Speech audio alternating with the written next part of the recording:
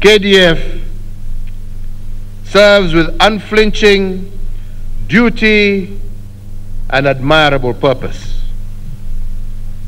So today, as you join the Kenya Defence Forces, remember that our military commands honor, respect, and admiration in our region and indeed across the globe.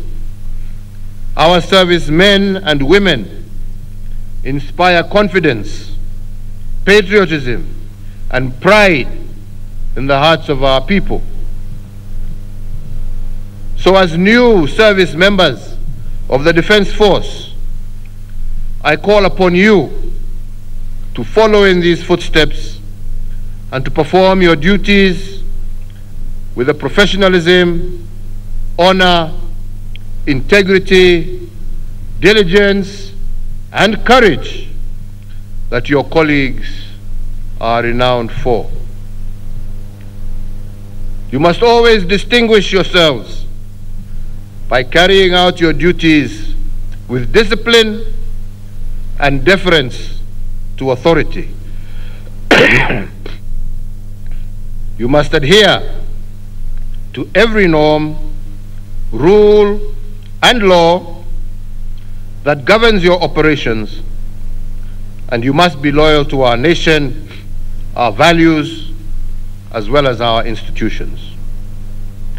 In everything you do, whether in or out of uniform, whether on duty or off duty, you must always be above reproach and be the model soldier.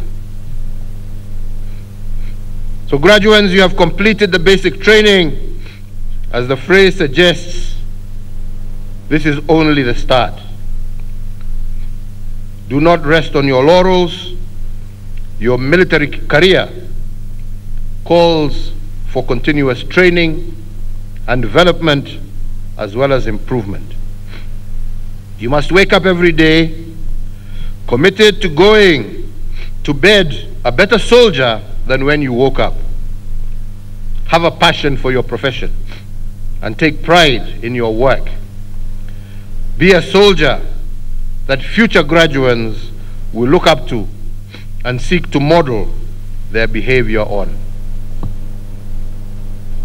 So, ladies and gentlemen, as the Commander-in-Chief of the Kenya Defence Forces, I take pride in the high standards that this organization holds in every arena, including the United Nations Security Council, that KDF is held in the very highest esteem. It is for that reason that whenever the world needs guardians to keep the peace in countries in turmoil, their eyes turn towards Kenya.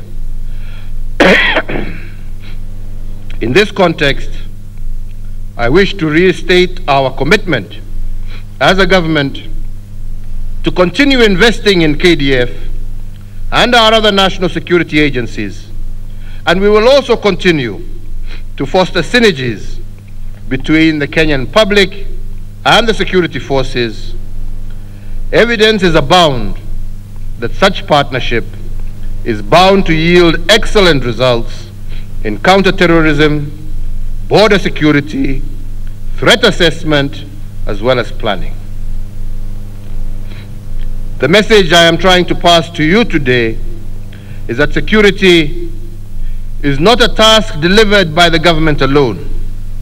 Every single Kenyan has a duty to ensure that our country remains peaceful and secure, as these two variables are key to the realization of a prosperous and cohesive Kenya that we all yearn for. Accordingly, I urge every Kenyan to work together in unity of purpose and to actively cooperate with our security agencies.